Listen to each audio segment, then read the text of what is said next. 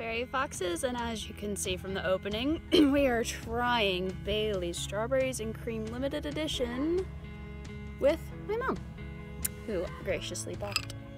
And we just put it on ice. It should be nice and cool after we poured it, so let's have our first taste. Should we drink to?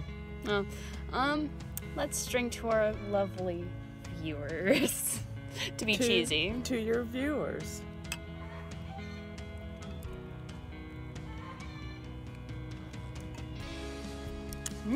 Got a kick to it right from the start. Yeah. You can definitely taste the alcohol right off the bat, but the undertones, that cream hits first, and then the undertones of strawberry after you swallow. And then the mouthfeel of the cream afterwards. Yeah. It coats the inside of your mouth with cream. So, I'd say Bailey's, you've done well. I'm gonna mix this with milk whenever I drink it later, but...